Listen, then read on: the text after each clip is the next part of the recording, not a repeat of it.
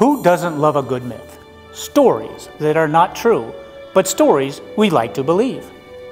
One of the most famous is Robin Hood, who stole from the rich and gave to the poor.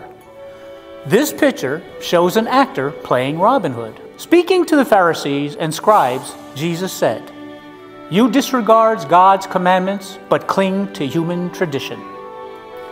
Today, there are human traditions, myths, that we like to believe but are not true. One of the most damaging is that you can be happy without self-discipline.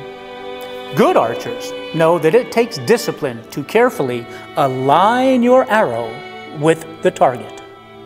What parts of your life need the self-discipline of seeing Christ as the target? Is it in your spouse or your children? Is it yourself with a greater discipline for prayer or exercise? As Christians, we are good archers when Christ is our only target. He is the target in all that we see. He is present, incarnated in each person, each plant, each pebble. It takes self-discipline to see Christ as a target in all of these.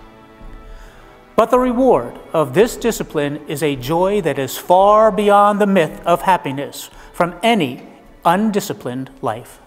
Hi, I'm Father Stanislav, pastor of Christ the Redeemer Parish. I'm Deacon Anthony. Please come and worship with us this weekend and learn how our biblical readings apply to your life. In addition, participate in Jesus' great gift to you, the Eucharist. We look forward to seeing you here at Sacred Heart Church in Manville, New Jersey. And may you and your loved ones have a blessed week.